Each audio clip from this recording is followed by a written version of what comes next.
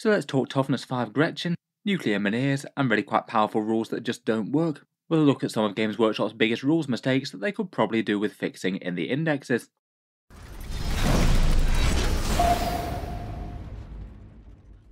Hello and welcome back to Auspex Tactics, where today I thought we'd do a run through of a few of the biggest mistakes Games Workshop might have made in the indexes, focusing on units and combos that are actually kind of important to their armies and are kind of likely to attract some attention with FAQs. Very recently, Games Workshop has issued their first 10th edition proper Errata and balance pass, changing their Eldari Strands of Fate mechanic and a bunch of points costs for some things that were doing rather well in the game, plus some fairly blanket nerfs to towering units and artillery. I was kind of expecting that they might pair this with their index error and bug fixes, but it seems that that one's not going to be the case. We're going to have a bit longer to wait for that. They said that the bug fixes for the index cards are going to be coming sometime later in July. This one isn't aimed to be a balance update to Warhammer 40K at all, generally just taking a look at the index cards and look at the things that just aren't working as intended, either because they made them far too powerful rules as written, or basically don't do anything. There's examples of both. So I wouldn't necessarily expect to see anything that reins in the most powerful units in the game, or buffs the weakest. It'll literally be trying to make the rules functional, and then in theory at future balance passes like they said in autumn, they'll probably mess around with some points values and help out some of the struggling factions in the game, hopefully. As I've been making some index reviews and tier lists, a whole bunch of you down in the comments have been highlighting some of the biggest areas that might need fixing by Games Workshop in these index FAQs. Some of the ones I caught in the video, a bunch of them were ones that I just hadn't clocked until people pointed them out down in the comments. So a big thank you to all of you guys pointing out Games Workshop's weirdness. I thought it would be interesting to collect them together in one video, talk about why the rules matter for their individual armies, and how Games Workshop might think about fixing them. This is only going to be a short list of 7 of the more impactful ones, at least in my opinion. There are plenty more that I have noticed that are maybe just more obvious typos and things. Feel free to let me know any other things that I don't cover in this though. With so many armies and so many powerful datasheet rules, I'm sure there'll be plenty of things that I've not seen yet.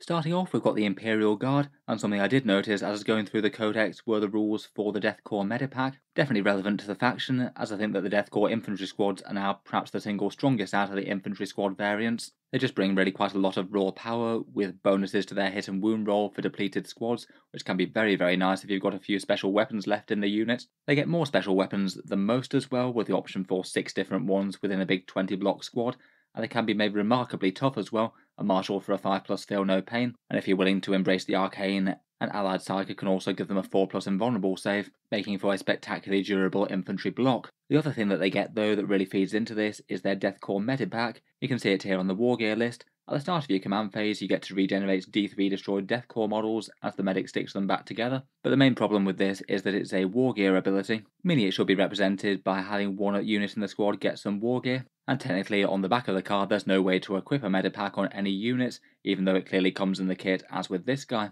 I think it's kind of obvious that the squad is meant to have one at least. You should have the option for 1 per 10 models. I feel like maybe the bigger question is whether or not, if you've got a big 20-man block, whether or not you're able to regenerate 2d3 Death Corps as you'd have 2 medics in the unit. Seems like that's definitely possible, but until there's a bit more clarification as to who can actually pick one up, might be safer to play it with the less powerful version of the rule. Definitely one to watch for the guard players though. The Death Corps Krieg can be an enormously durable infantry block on objectives, and they can potentially even just regenerate when they're destroyed for 2 CP with the reinforcements. Next up was something that a bunch of people pointed out when I did the Leagues of Votann index review, and this one affects probably their best enhancement out of the bunch of them, Appraising Glare. I think that it's probably the best because it just allows you to nominate one objective on the board, and then all the units within range of that objective count as having an extra judgment token on, definitely giving you the +1 to hit against those, with a chance to get a +1 to wound if they've also got a judgment token from somewhere else like a Carl. The Leagues of Votann are struggling quite a lot at the moment, and they probably don't need one of their best enhancements to be broken, as the rules as this one basically has it functional until the end of the command phase, but not further than that. So basically you have this Warlord trait mark units on objectives, and the rule goes away by the time you're actually done doing your orders and battle shock on things, so it doesn't actually affect anything in the shooting or the fight phase rules as written, which is clearly unintentional as it wouldn't do anything. Again, it's maybe a bit ambiguous how long this is supposed to last. I guess it probably might mean to the end of the turn, perhaps substitute phase for turn in that wording. That seems like that would be the least powerful version of it. Otherwise it might mean until the end of the next command phase, not just this command phase. and I guess technically that would be a little bit more powerful, as it might mean that you could get judgment tokens against enemy units when, say, you're firing Overwatch for the +1 to wound, or if you're in a protracted combat with a unit on that objective. Definitely one that could use a bit of a rules as written fix there, I think. Next up, we've got a fun and rather unexpected Gretchin one that was pointed out to me on the Orcs tier list video. A rules interaction with how multi-unit toughness values work within the same squad. Basically, the general rule across the game is that if you have a squad with different toughness values within the same unit, and none of them are just attached leaders or anything like that, then you use the highest toughness value in the unit. In the Gretchin mob, you have a whole bunch of Gretchin that are toughness 2, and then Runtards that are toughness 5 as per standard orcs, and they don't count as attached characters or anything anymore, they literally just are part of the unit. To counteract this, the Runtard rule says that when a unit contains one or more Gretchin models, each time a ranged attack targets the unit, Runtard models in the squad get a toughness characteristic of 2. That makes sense, means that the Runtards, just by being in the mob, don't just give the unit an entire toughness of 5, that would seem a bit silly. But for some reason this only applies to ranged attacks against the unit, it doesn't matter for any other purposes, anything else that keys off toughness values, and perhaps more importantly, close combat attacks, so all of your Gretchin are as big and tough as great big hulking orcs, provided there's at least one Runtard left in the squad. To make saves in combat as well, you don't even need to take the damage on the Runtards, the enemy will roll against the toughness 5, and then you could just take saves on individual Gretchin models, pretty much giving you fantastically more durability in combat than Gretchin have any right to have, but around about 4 points per model. It really doesn't seem in any way intentional to me. Gretchin are supposed to be kind of weak and easy to kill, perhaps particularly in melee, so I guess that this is just a bit of a datasheet error for them, and I guess it's going to get FAQ'd. I think even if this does go away though, and Gretchin basically count as toughness 2 until there's just a couple of Runtards left, but even if this changes, they're still going to be one of the very best datasheets in the Orc Codex still. Mass wounds at 4 points per wound at objective control 2 is excellent for swarming objectives. They farm command points when they stand on objectives, which is just fantastic for a 45-point mob. Plus Zodgrod can make for a rather annoying units to try and kill in the midfield by scouting up, and adds actually a serious bit of melee threat in his own right. At the moment though, with Zodgrod and Gretchin in melee, there'd be toughness 5 and also -1 to wound. It's kind of hilarious that you could say have a strength 9 or 10 weapon in combat that would wound a Rhino on a 4 or a 3, and it would be exactly the same against wounding Gretchin right now. Next up is maybe a bit more of a weird one for the Tyranids, basically just quite a few people looking at Spore mines chucked out of Biovores and wonder if they really should be quite the gods of tactical objectives that they are at the moment. Certainly for game balance purposes this doesn't really need fixing, Tyranids certainly aren't in a strong place right now, and while they do have a few strong options, I feel like really quite a lot of their index could get some points buffs and it will be absolutely fine. It just seems like a bit of a weird and unintuitive way to play Warhammer, that you have Spore mines chucked out of a Biovore that can just randomly deploy teleport homers or engage on all fronts, or get behind enemy lines, when with their objective control 0 stat, and basically just blowing them up if the opponent looks at them funny. There's just a general sense they probably shouldn't be quite this good on objectives as per the lore, basically being living bombs and nothing else. I guess you could say the same of some other things in Warhammer 40k, like the Imperial Guard Cyclops demolition vehicle, but that one doesn't really have the same sort of deployment abilities as the Spore mines, just literally being chucked out as part of a Biovore's points cost and stuck anywhere on the board pretty much. The way it works is that if you have a Biovore lurking in the backfield, then it's got a 48-inch range to lay down a single Spore mine anywhere that's greater than 9 inches from the enemies, and as they've got tiny bases, they're about as hard to screen out as just about anything in the game.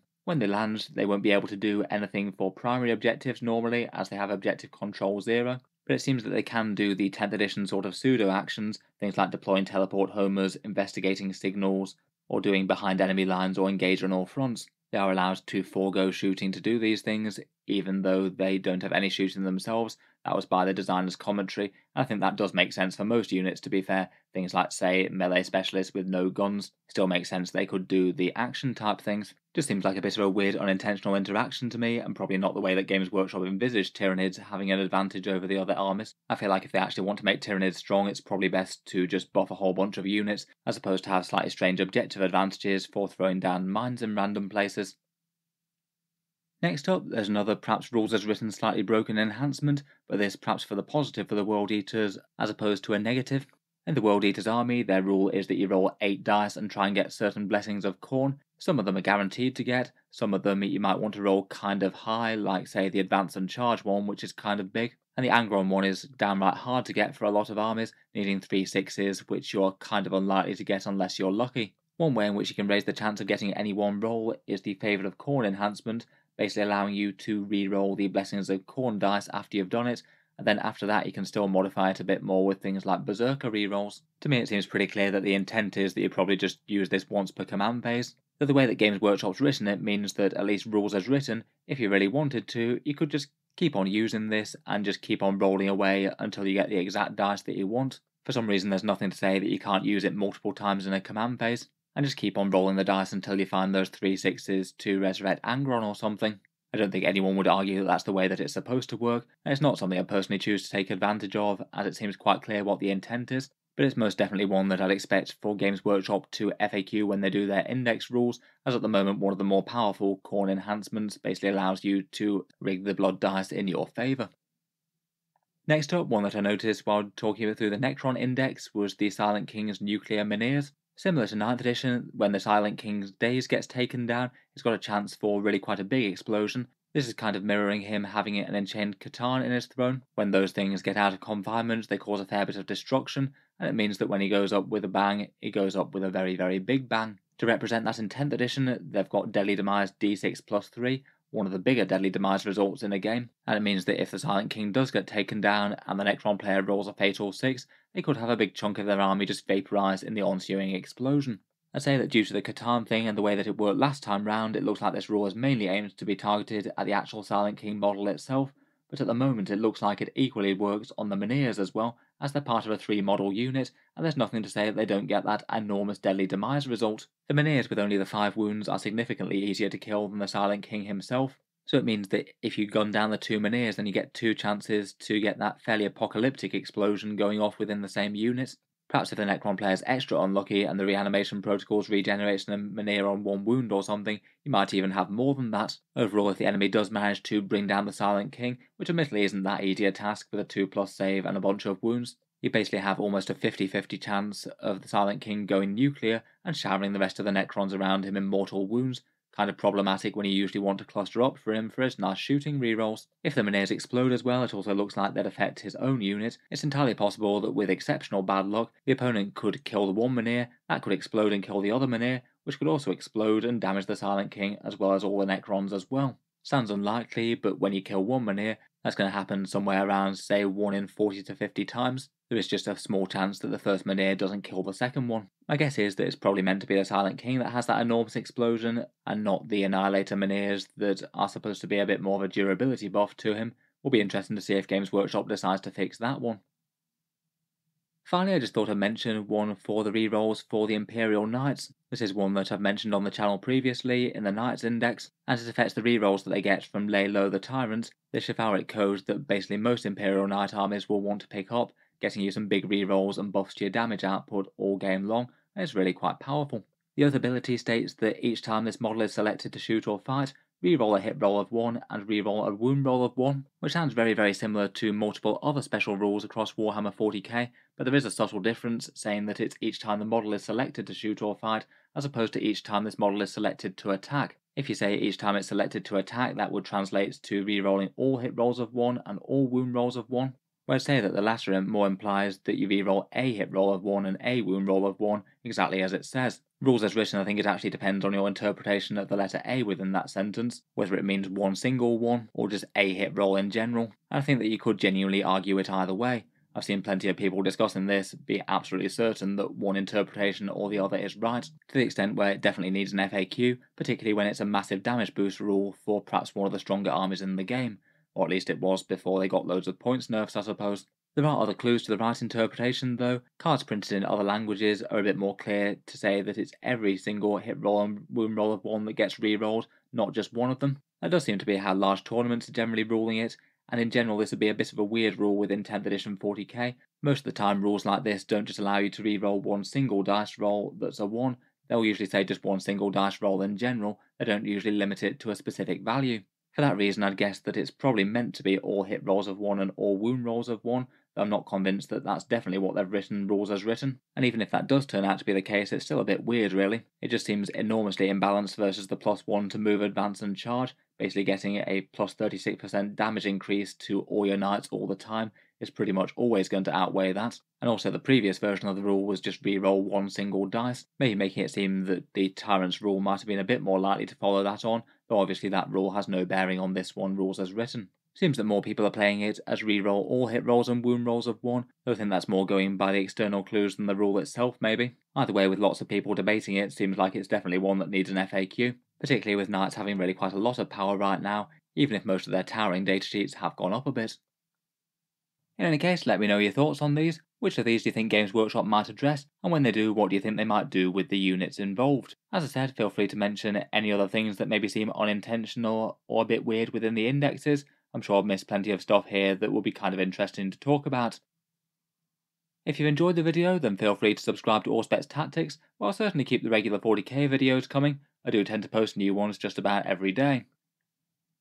Finally, if you have been enjoying all the videos on the channel, I would just like to mention that Auspex Tactics does have a Patreon page as well, and you can find that links down in the video description. The channel's Patreon page is what allows me to keep these videos coming quite so regularly, so if you are enjoying a lot, any support is enormously appreciated.